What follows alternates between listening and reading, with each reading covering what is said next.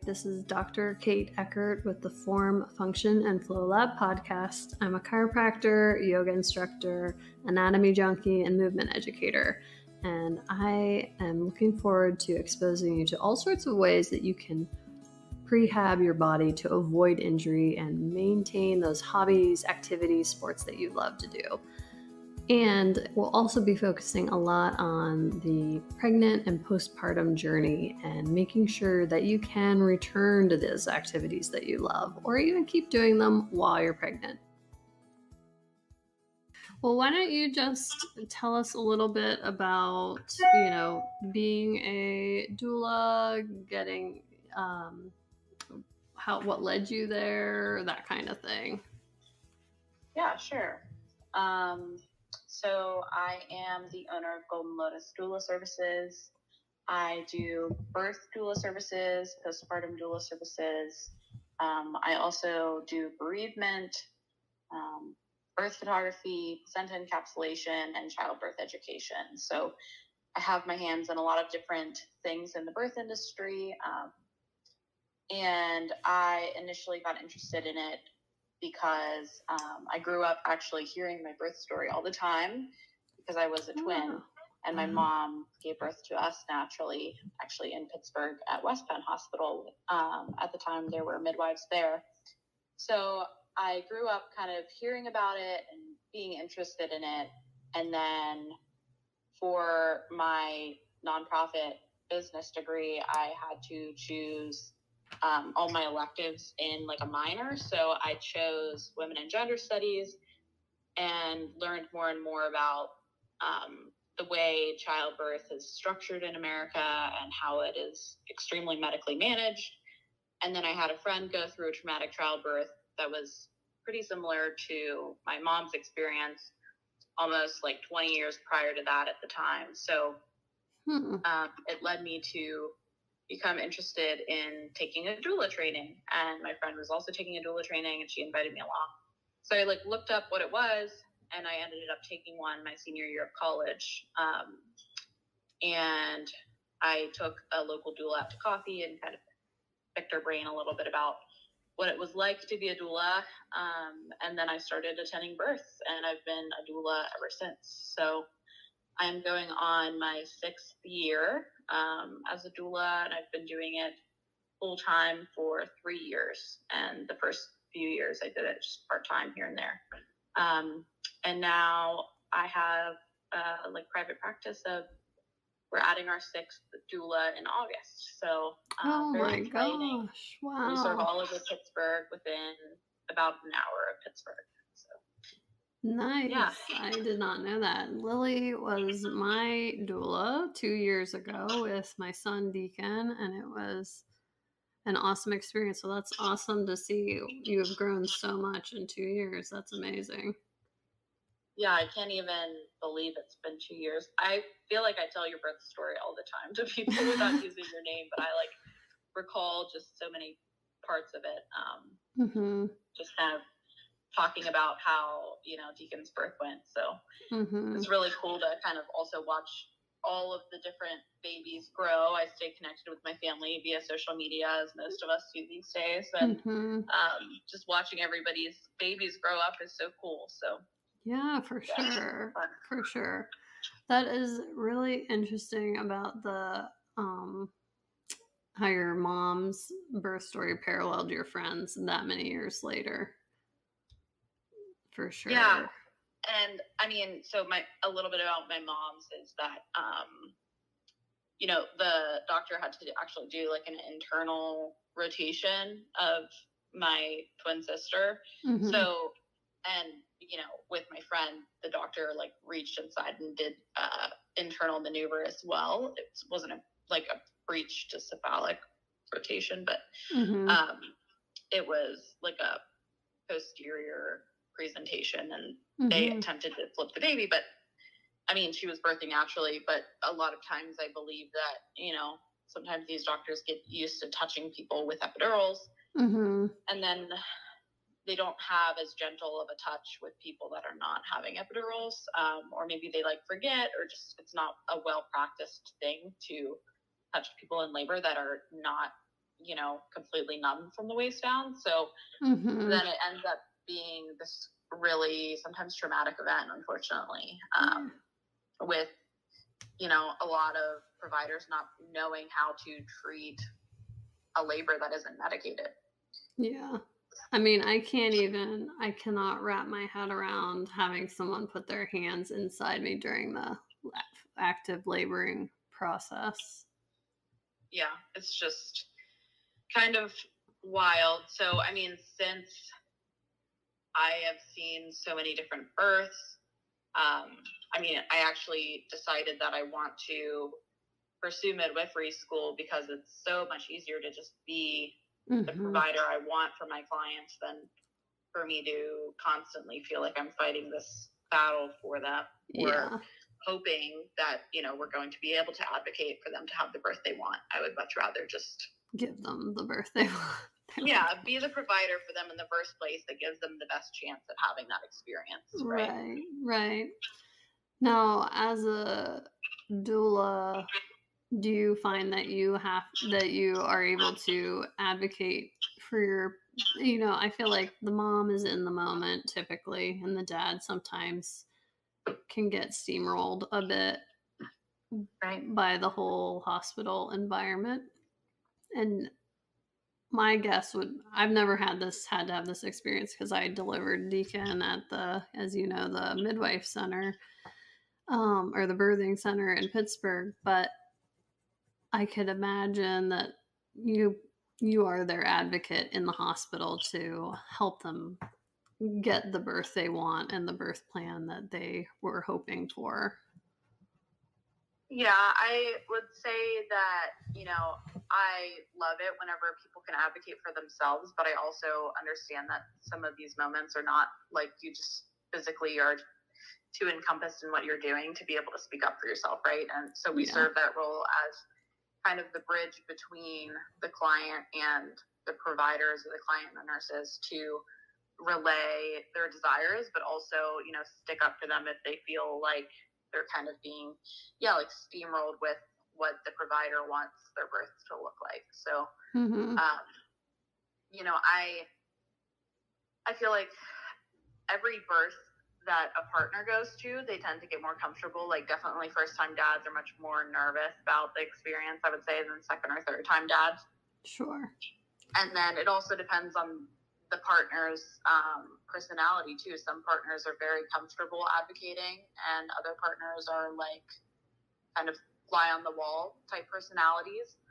But I always say you're used to your partner supporting every obstacle you've ever had to face in your marriage or relationship together. So it's only natural that you would find it comforting to have them with you in labor, and they know that they want to help, but sometimes they don't know how, because it's a new experience for them. So your birth really should bring you and your partner closer together, actually, and your doula is a part of facilitating that connection with your partner during labor. It shouldn't be, something that they get in the way of. It's almost like your doula is your left hand, your partner is your right. So we all kind of try to work together as a team, and I like to kind of unite the team under a common goal. So I never try to run in there and assume that the doctors are going to be, this person that's going to try to come in with their own agenda. Like, I always assume the best and come in with good intentions and assume the best of people to try to get everyone on the same page. Nice. Yeah. So initially I have an older daughter, Genevieve, and with her birth, I was supposed to be at a birth center in Youngstown that closed 2 weeks before she was due. And they had doulas there, so I was supposed to have a doula for her birth that was on staff at the birth center. But then I ended up having her in the hospital, so I did not have a doula for her, and it's not something I brought up to my husband because I knew that there would be one where we were supposed to give birth. So with Deacon, I was like, I want to have a doula, and he's like, why? What do they do? What am I? I thought that was my job, and I was like, oh, I think they do lots of other, just as a support And I'm the type of person, I don't know if you remember, but I like more like silence.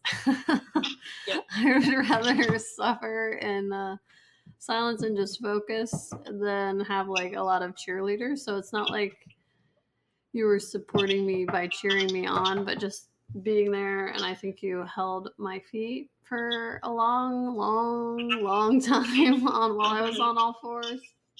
That was pretty crucial for his birth. I think also just giving, guidance on, hey, I've seen lots of different scenarios. So if for some reason we have any kind of hang up or stall or failure to progress, quote unquote, or asynclitic babies, like all those little things that come up in labor, where you have a professional that you can turn to and be like, oh yeah, I've seen this fire hydrant position work really well for a baby in this exact position. Or, hey, why don't we try like a lunge, because that opens your pelvis side to side and that can make more room for them to come down and rotate. Like all these little adjustments that we don't know because of hindsight, right? But that can make your labor hopefully a faster and more comfortable experience for you. Yeah.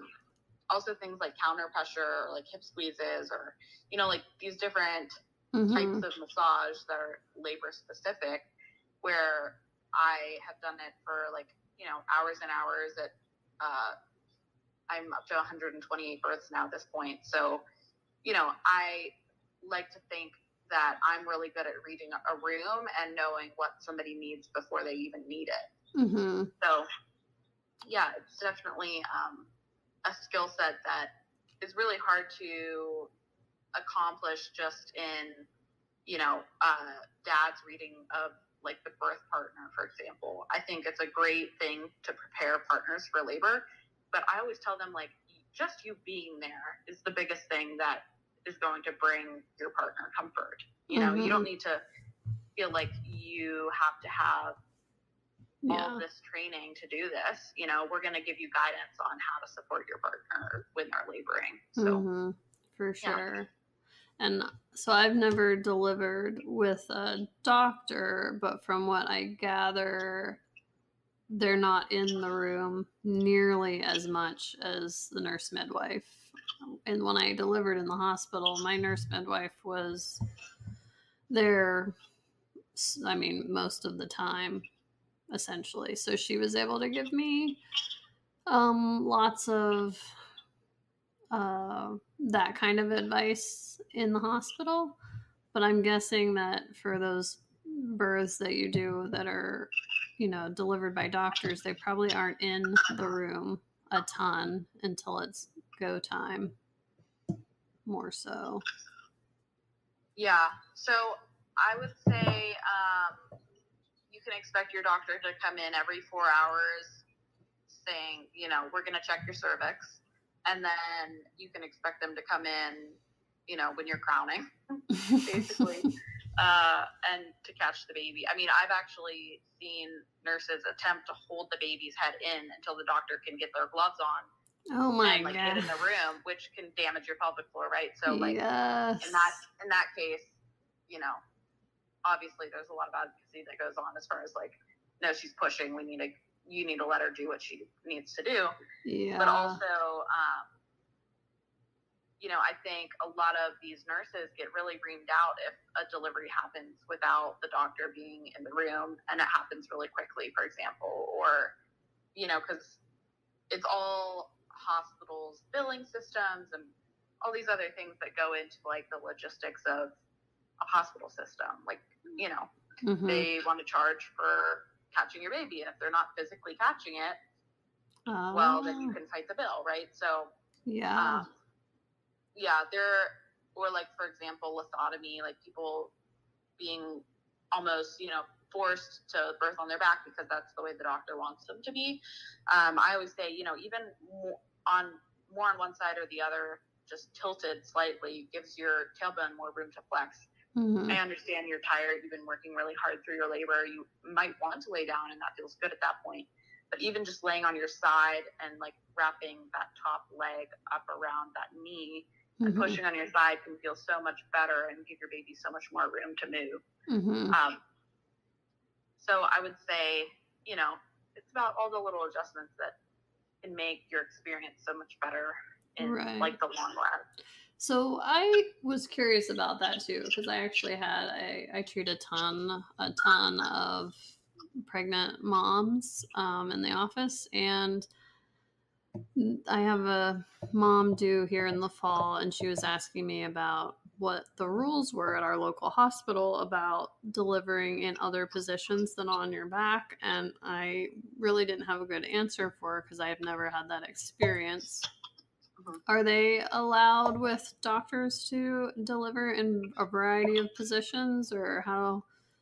So it depends on the doctor. Like a lot of them, I know their personalities now because I've had a lot of deliveries with the doctors in the area. So I know, for example, like there's one doctor at West Penn where unless you are in the position you want to deliver your baby in, when he walks in the room and when he says, okay, go ahead and flip on your back, dear, you have to be like firm, like, no, I'm actually comfortable right here. Or, you know, I think she's more comfortable right here. So I think just being firm and having your advocates that are in the room be firm with whatever position you want to be in. Being in that position before they come in the room is a great idea. Telling your doctor you want to try different positions or different styles of pushing rather than, you know, that traditional closed mouth, holding breath pushing, which, you know, works well for some people. Some people feel like that they can direct their energy well with that type of pushing, but I always try to say, let's try a few different ways. And then if you like that way, that's fine.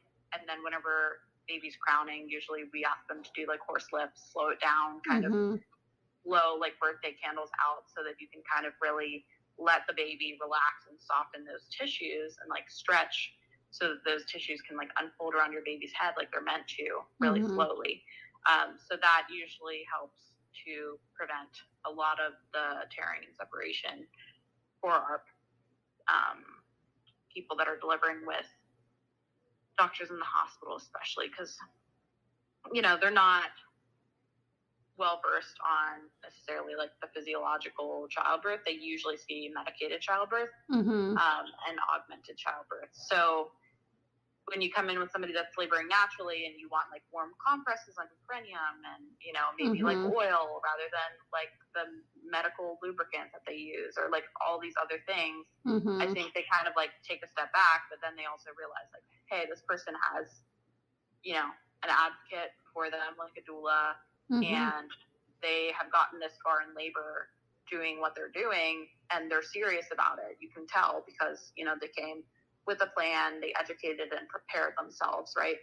They equipped themselves with pelvic floor therapy, with chiropractic, and prepare their whole body for this experience. So I feel like, you know, your brain doesn't understand try. Your brain understands like, I am going to have a natural childbirth, or like, you know, I try to tell people, tell yourself what kind of experience you want to have, because there's no, you know, ifs. And if you're motivated to do it, you will do it, because it's like 95% mental. So, yeah. I mean, you can attest to that. I'm sure each time it's just, you know, this mental strength and like overcoming that barrier, you know? Yeah, I was really nervous with my first, that I've never really had bad pain in my life ever, and everyone says how terrible the pain is, and I was worried that since at the last minute I had to have her at the hospital, that an epidural would be accessible and I would want to do it because of the pain would be too bad. And then when it came into it, I got into such a zone. It literally never even crossed my mind. I was just like, I can do this. This isn't that bad. You know, you just yeah. And I have some people who are like, you know, the thought of an epidural didn't even cross my mind because I was just so like I was in labor land. Like I was in like a trance. I had to, with every contraction, go to a different place and imagine myself not even in the room. Yeah. And, you know, that's almost like the goal is to find that place where you can mentally go to and then physically relaxing and breathing through every single, you know, wave that's coming at you to really cope with that.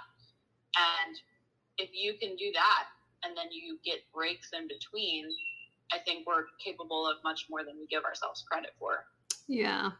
And one thing that I've heard with epidurals is that, you know, you're not as in connection with your pushing because you don't feel it as much. And I think that for me, that would have been 1,000% true, because with my daughter, they kept asking me over and over again if I felt ready to push. And, you know, all the reading and research I had done and continuing ed for pelvic floor health and everything has been, you know, don't push until you feel like there's no other option. Like you can't stop yourself from pushing. And I kept saying like, no, I'm not there yet. You know, it's not time. But if that had been like no feeling down there or not connected and they told me it was time to push, I would have. And I don't think that I would have been ready. But yeah, and then that leads to these 3-4 hour pushing phases, and then, you know, babies decelling, not handling pushing well. Well, maybe they're not ready to be, you know, pushed right now because they still have a lot of molding with their head to do, for example. I had a birth on the side of the Liberty Bridge 2 years ago too, and that was like her labor was not even that close together and like not even that strong, but we were like, okay, probably time to like head in, see where we're at, right? Thinking that maybe we'll get sent home. Well, her water broke going down Grandview Avenue from Mount Washington, and she said, I was following in the car right behind them. She said that by the time they were at the light at the bottom of the Grandview Avenue, turning onto the Liberty Bridge, she knew that the baby was coming, and she told her husband to call 911. And then I kind of see them like swerving a little bit back and forth. And I'm like, oh gosh, maybe her water broke. You know, I'm not like thinking like, oh, a baby's about to come. And then I see them pull over, and I obviously pull over, throw on my flashers, and then I run up to the window, her passenger side door, and I see her unraveling a triple nuchal cord from the baby's, like around the baby. Oh and my god! She just didn't even have time to get her pants down. She just opened up her gray sweatpants and picked up her baby out of them like it was nothing. Oh my god! And she just like pulled up the baby, unraveled her, and then, you know, I like opened the door and started like rubbing the baby's back with her shirt. And the baby started crying. And then, of course, like the 911 operator is completely useless. He's like, tie off the cord with a shoelace. I'm like, we're not doing that. We're not doing that. Like, we're leaving the cord attached. That's the safest thing right now, right? Yeah. So, I mean, I, thank God, am trained in NRP. As a midwife assistant, when I helped out with home birth, I was actually, you know, able to be responsible for baby at the time of birth if they had to deal with something with the person that was giving birth. Oh, so, nice. You know, I'm like immediately doing like a newborn exam on this child, basically, like totally not my doula hat, but I was like, this is definitely a special case scenario. So, you know, trying to make sure her baby's coming around well, and then she starts crying. We're all like, what a relief, right? And then we went to McGee actually to deliver the placenta. We just threw on our flashers and headed up the road, but I'll never forget this one Pittsburgh bus driver's face. He like pulled up next to us and like wanted to bitch us out or like flip us off for stopping up traffic. And then like she just held up the baby still attached to the cord, screaming and crying.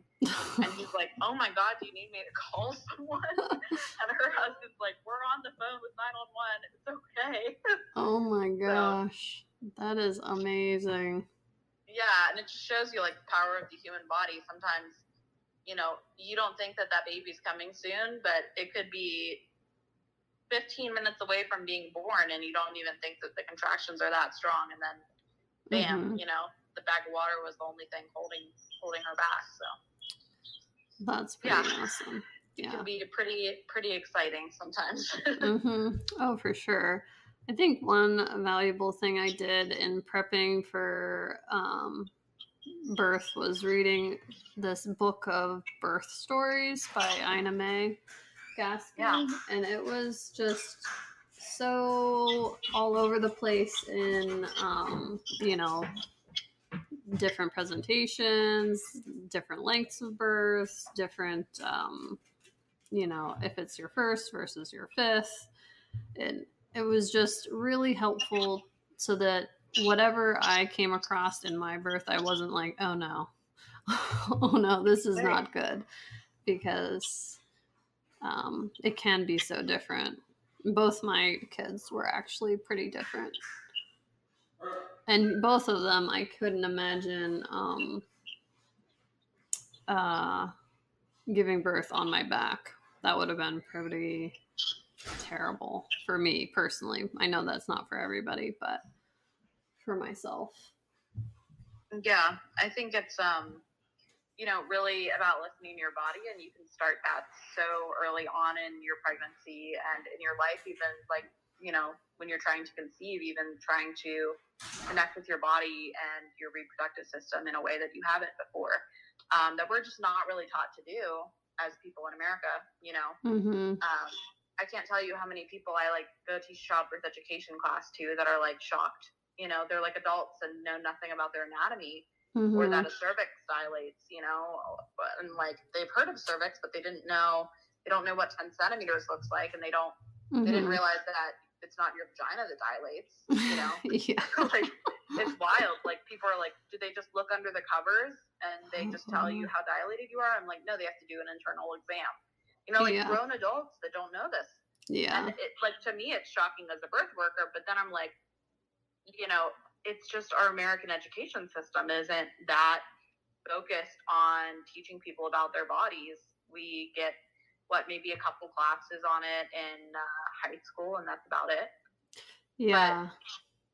But, yeah, sure. I think we kind of have to seek out the information for ourselves, and unfortunately, a lot of times that only happens once people are actually pregnant. Right. And I've done birth fit training and prenatal and postnatal continuing ed through a rehab aspect, a chiropractic aspect. So I didn't really feel like I needed the birth class, but I didn't want to teach my husband the birth class. So I went to a Bradley session in Youngstown with him. And it was so cute. He was writing notes furiously. He's like, "Did you know that?" And I was like, "Yeah, I knew that. I knew that." But that curriculum, I guess you would say, was pretty in depth. I was impressed with the amount of info that they gave, but it was 12 hours long. I think a lot of birth classes are maybe not as involved as that in hospital settings. Right. Yeah, I've heard great things about the Bradley method. I am traditionally trained as a hypnobirthing teacher, but I have since kind of separated myself from the Hypnobirthing Institute as far as their exact methodology, because their class is very specific in the way that it needs to be taught. And I really wanted to also have a conversation with my clients about what it looks like when you have to change your plan. And hypnobirthing really didn't want you to focus on anything that wasn't, absolutely what you needed to fill your mind with, manifesting this beautiful labor experience. But I felt like it was really important to my clients that we addressed what transfer looked like, right? So I had to kind of adjust my curriculum to say, okay, this is now a custom kind of class. It's not exactly hypnobirthing, because we are going to talk about what that looks like, because honestly, it's an injustice not to. I don't want you to be caught off guard whenever, if that has to happen and you're like, I didn't even think about transferring, or what would that even look like, or what would my choices even be in that setting. Yeah. So I find it gives people comfort to know more rather than less. Oh, for sure. For my pregnant patients in the office, I always say, I respect any decision that you make and how you're going to, formulate your birth plan. But here's my suggestion, is that you need to research every single option of what might happen to you, because you don't want to think you're going to have a pain-free cakewalk epidural style delivery and then it not work, not get there early enough, only work on half your body, and then you're panicked when it doesn't. I mean, nobody wants that to be their experience. And same with C-section. Like most people don't want a C-section, but you should really know how that's going to look if that has to happen, I think. But for sure. Yeah, I think there's so many tools that you learn in those like natural birth classes, like Bradley, like hypnobirthing, like hypno babies, that you can apply to a medicated birth, even if you choose to go that route, or even a C-section. Yeah. So I'm like, those relaxation and breathing techniques are life skills. They're not just something that you use for a birth.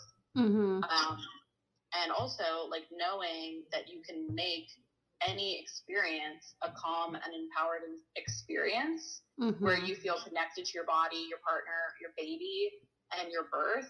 Like that can be a thread or a theme throughout any birth that you experience, not just natural births, and definitely not just, pain-free births, especially with the epidurals. Like a lot of people think, okay, well, I'll go get an epidural. That's my birth plan. My birth plan is pain relief. And it's like, that's awesome. I really hope that you get solid pain relief and a great epidural. But have you thought about like the skill level of the person doing your epidural? Have you thought about your anatomy? Have you thought about the possibility of the epidural being one-sided or a poorly dosed epidural? Have you thought about or the long-standing effects of the epidural? Right, long-standing effects like back pain, spinal headache, for example.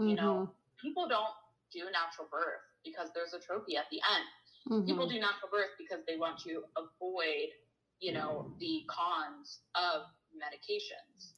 It's not like they're just wanting to go through this difficult experience.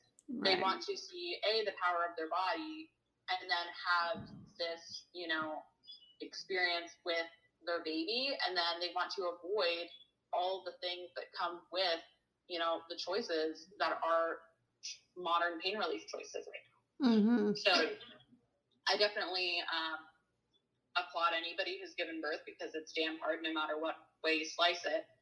But to me, I, specialize in natural birth support because that's what most of our clients want. So we try to do a lot of continuing education as far as like spinning babies and like the hypnobirthing classes. We took an Amani birth doula training to serve our Orthodox Jewish clients that are all over the city of Pittsburgh.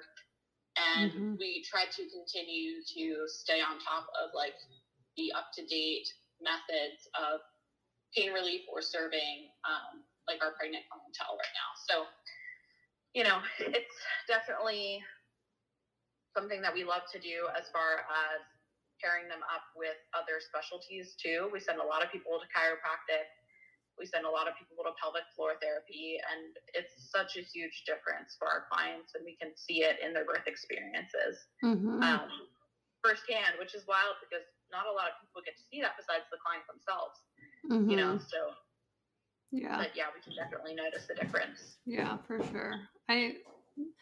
The natural, just like how doulas aren't as well used where my office is, a lot of my clients, or not client, a lot of my patients will ask, why on earth would you pick to be in pain? And I feel like they must not give those cons in the birth classes because they're not aware of what the cons are until they've maybe already happened to them.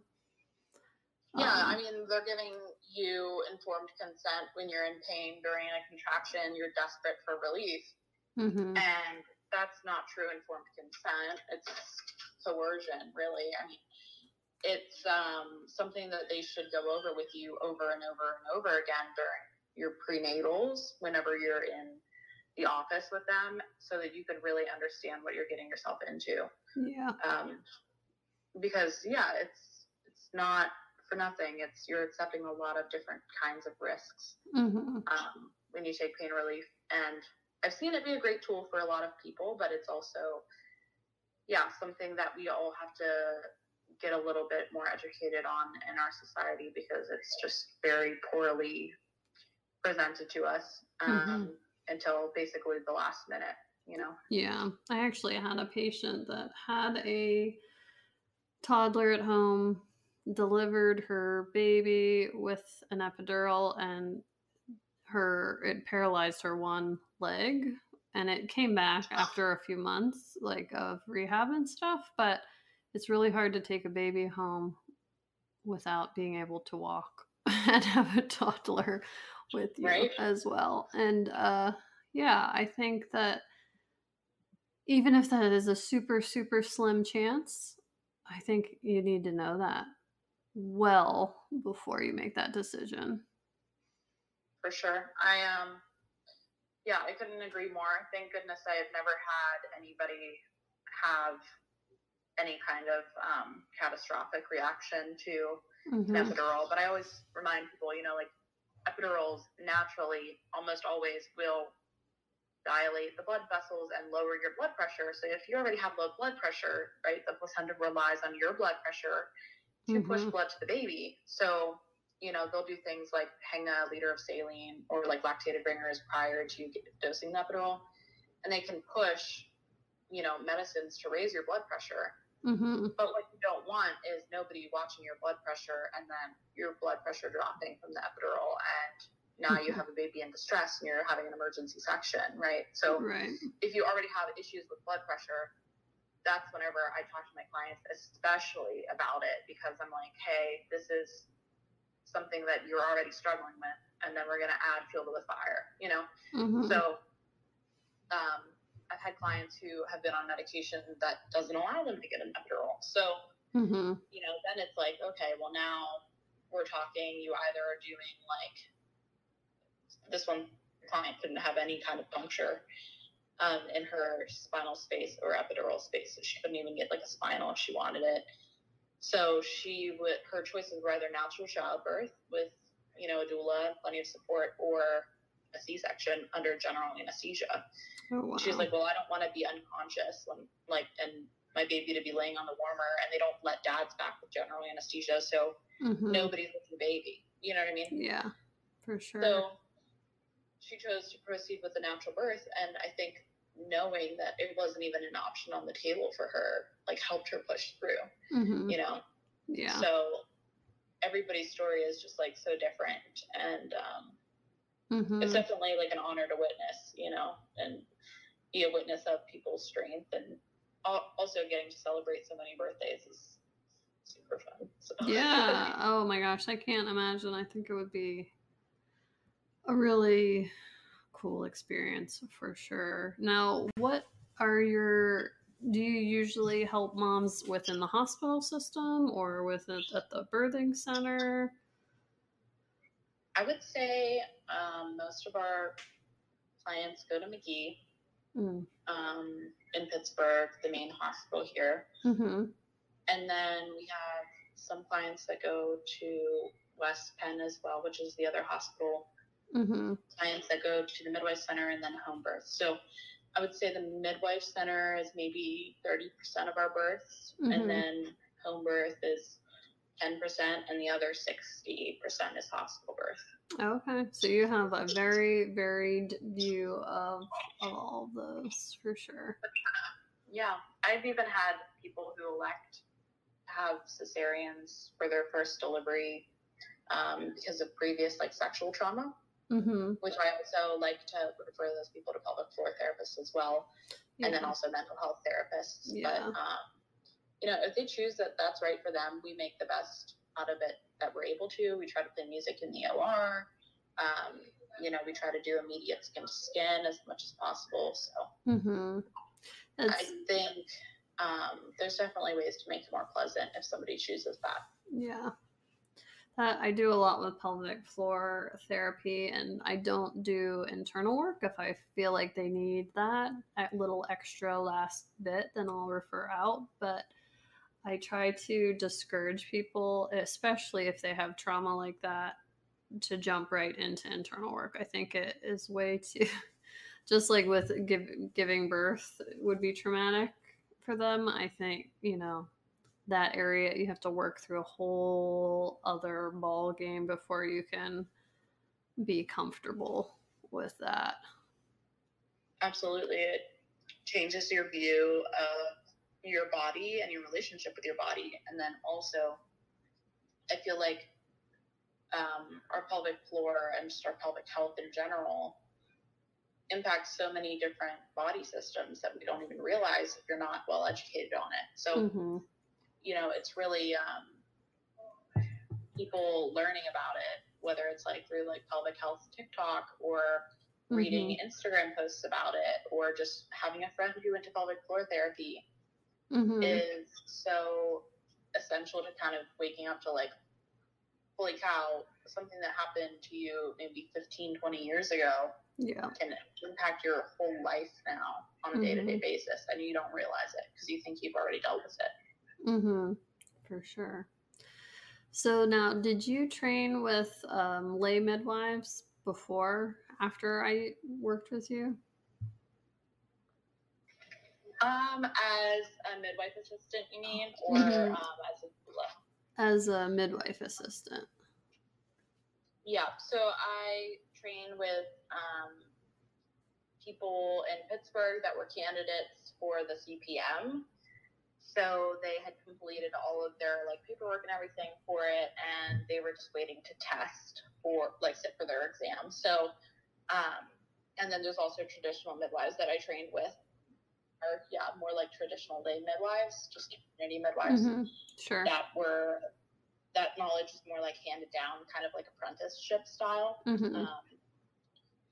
So as like a midwife assistant, we had to have like neonatal resuscitation training, life support, shoulder dystocia training, breech drills. We had to do like cord prolapse drills.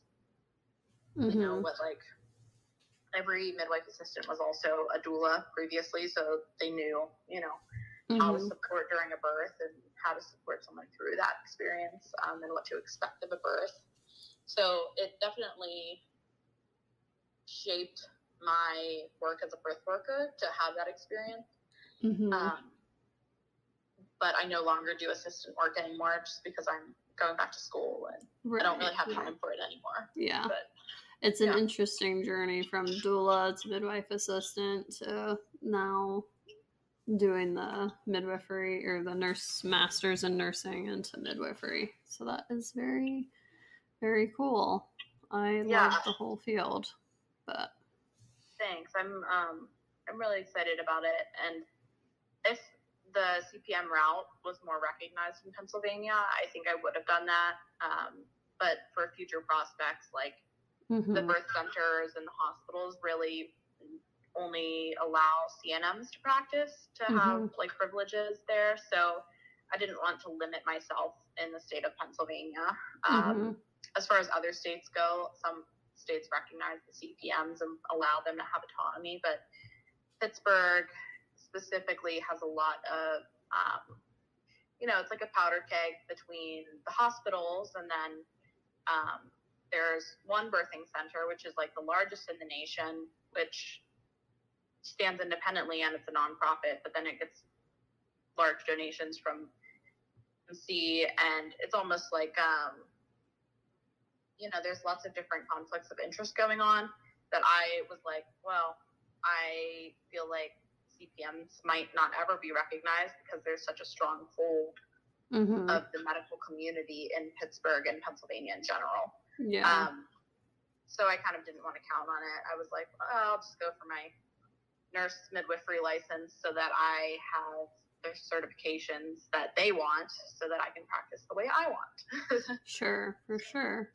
Now your company also does, I just want to touch on that, the postpartum doula services as well, which as a chiropractor, I feel like that is where we really drop the ball. People are really good about coming in because they want to get their, you know, either have an easy labor or their breech and they want the baby to turn or something specific. And then once they have the baby, it's all about baby's appointments and they forget themselves, and it is really easy to not take care of themselves afterwards. So the postpartum doula thing, I think, is so important and such a nice option for people. Yeah, it kind of gives you that cushion from being in a setting where you are, like, for most people at a hospital birth, they are so taken care of by, like, the nurses and things in their recovery room. Mm-hmm. And then when you get home, you know, most partners don't have great leave. And then you're at home with this baby that you're like, okay, well, I guess I am supposed to just figure out how to take care of you. But I'm also healing and recovering and have this wound on the inside of my uterus. And, you know, it's just, and then you're trying to figure out, like, breastfeeding or you're pumping. And it's just, you need a lot of support because you're not sleeping either. So you're not even able to nail basics of, like, your sick needs, you know. So that's kind of where postpartum doula comes in, is they're optimizing, making sure that you and your baby are getting everything that you need, you know, those boxes checked, and then also helping you specifically with this baby, how to soothe this baby, how to help this baby sleep well and eat well. And, you know, even if you've had 4 kids, the 5th one could have colic or be a really cranky sleeper and, you know, only want to sleep while being held, like most newborns. So I try to say, like, postpartum doulas are experts in telling you how they would approach helping this specific child. Yeah, for sure. I think that is definitely a cool aspect of your business, for sure. Along with the photography is always, that's such a neat add-on, because you don't even remember parts of it, and then you look back at your photography and you're like, oh my goodness. Yeah, I always love to see, you know, even, like, as a doula, sometimes I forget parts because I'm just, like, so in the zone, but when you're doing the photography add-on too, and most of our girls available as an add-on for their clients, it's just a really great way to kind of remember and reminisce, because it truly is like a blink of an eye, and then it passes you. And you think, like, people spend so much on weddings or wedding photography or you know, day of coordinators and event planners, and then weddings don't have the potential to traumatize you and traumatize the relationship with your body and your partner and your baby, but birth does, you know. And postpartum does. So investing in yourself and your experience is just so important, because it can really change a lot of the dynamics within yourself and your family. And, you know, whenever it goes great, it can be this empowering experience that transforms, you know, your life and your relationship with your body. So I think people seeing how powerful they can be and how capable they are is also really, like, an incredible part of birth too. Yeah, for sure. Well, thank you so much for I think that is a great look into different aspects of what a doula does, postpartum and during birth and prenatal. You know, it seems like you give a lot of education as well, you know, where they might lack some of it. But also, you know, seeing how natural childbirth might play out and that kind of thing. Just because I think we've gotten away from it for so long, and with, you know, maternal mortality rate and that kind of thing, it's nice to maybe try a different route. Right. We're actually